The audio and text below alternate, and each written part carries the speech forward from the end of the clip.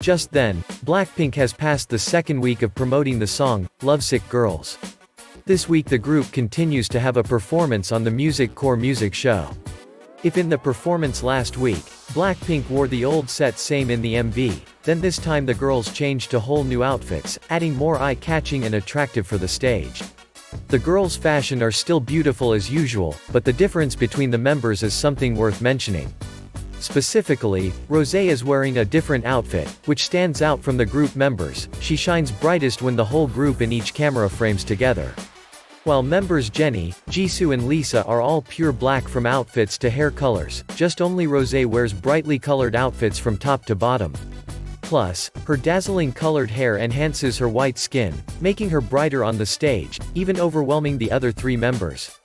The audiences can't take their eyes off Rosé, no matter how much she changes any posing or dances in any position. Each members of BLACKPINK usually wear their own different style, but today's outfits have a distinct contrast between Rosé and the rest members, which will make many people wonder. Rosé will soon debut solo, won't her?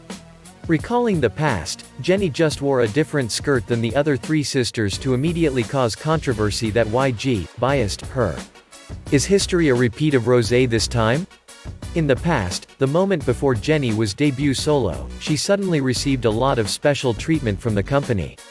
Although Jennie had to receive a lot criticism for being princess of YG while the other members were discriminated, but it was undeniable that this controversy also created a lot of heat, making her debut solo was incredibly successful. When Jennie's image alongside the other members became more prominent, it created a great momentum for Jennie when she was solo.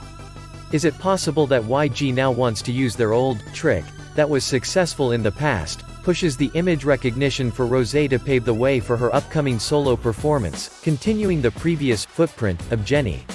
Especially when Rosé's solo story lately is more exciting than ever. Anyway, this is just a hypothesis that if you want to know the real results, you can only wait for YG's upcoming move.